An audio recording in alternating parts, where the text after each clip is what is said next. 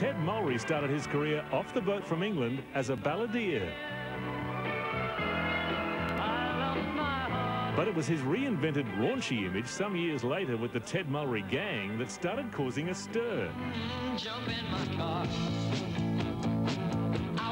It's not as if, like today, you might sign a few autographs or something. It wasn't all quiet and could you sign this place. I mean, they really wanted a piece of you. So, I mean, I know one of the guys in the band lost a back pocket off his jeans. Yeah. I mean, how hard is it to rip a pocket off a pair of jeans?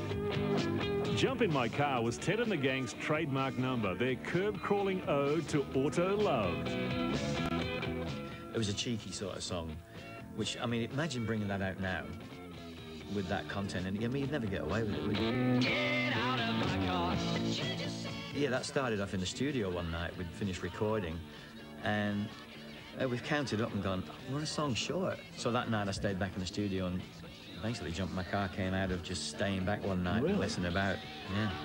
It was a regular countdown showpiece and allowed Ted to let loose his inner fashion muse. The body shirt, the little spindly legs, and then these huge flares on them and boots that were like this tall. It was like, why?